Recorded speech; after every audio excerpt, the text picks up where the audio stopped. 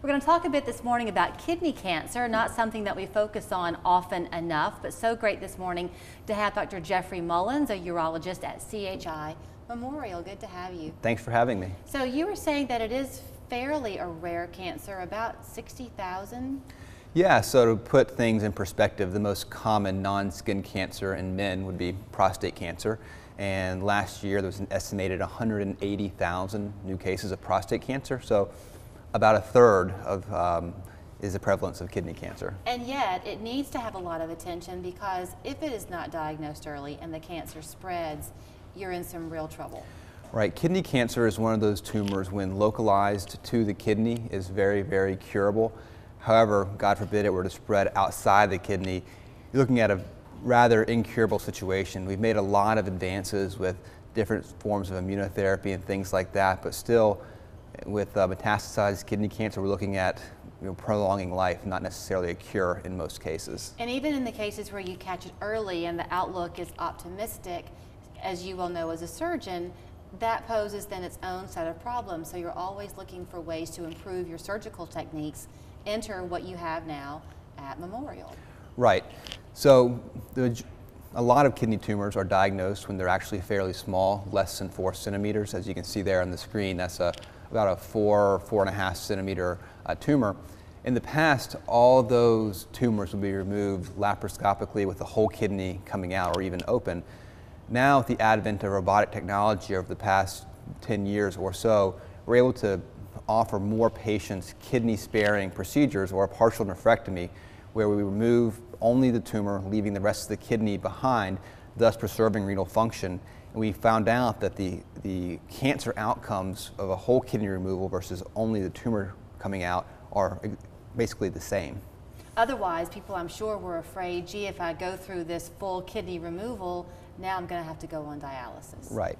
So certain people who have risk factors for kidney disease, including high blood pressure, diabetes, pre-existing kidney disease, they're at very high risk for dialysis after taking out the whole kidney.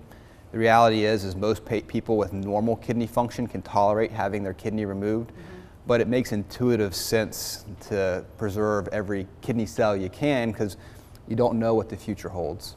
So if early detection is so important, what should people know to watch for in terms of a warning sign?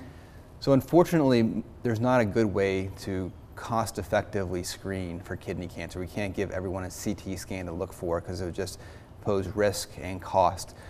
So basically, you ever see blood in the urine, that's a very important reason to get checked out.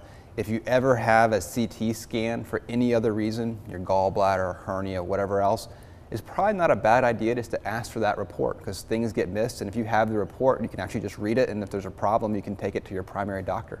So you mean if you were to have gallbladder issues, for example, and you have that CT scan done, are you saying that the radiologist might notice something and write it down, but not necessarily inform you, the patient? Well, not the radio. I mean, not in that in that fashion, but you know, whenever you're in the ER and things are happening, you know, it may not be told to you, or it may have been told to you, but sort of in passing, you're worried about other things.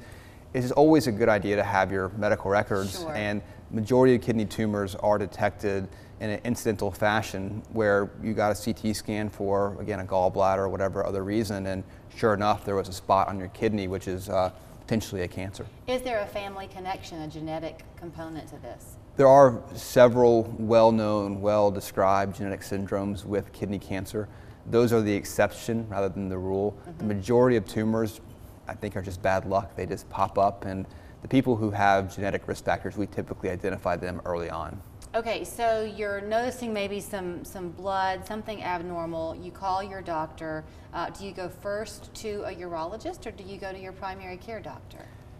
Going to your primary care doctor first is always a good idea, and then they can guide you and get you to the correct place. So I think going to your PCP is always a good option. Okay, with the robotic surgery that you're able to do at Memorial, is that something that anyone is a candidate for coming into your hospital? Well, we treat all patients and all patients with cancer in an individualized fashion. A robotic partial nephrectomy is very appropriate for some people. Sometimes a whole kidney has to come out because of cancer control reasons. So, and sometimes you have to do open operations. So we really go over all the options with each patient and help them make a good individualized choice. And that's why it's so important to have someone like Dr. Mullins who you can call and go see, because it's a frightening diagnosis to hear. It is. And it takes a little bit of time before you can really comprehend all of your options. So you need someone like you guiding the way. I think so. Appointments, they can be self-referred? Yeah, that's fine. He says give him a call Yeah. at Urology Associates on Glenwood Drive, Suite 780. The phone number is 697-0072. The great news is catch it early, and you are going to be looking at hopefully a very promising outcome. I think so. Nice to have you this Thank morning. you. We're back after this.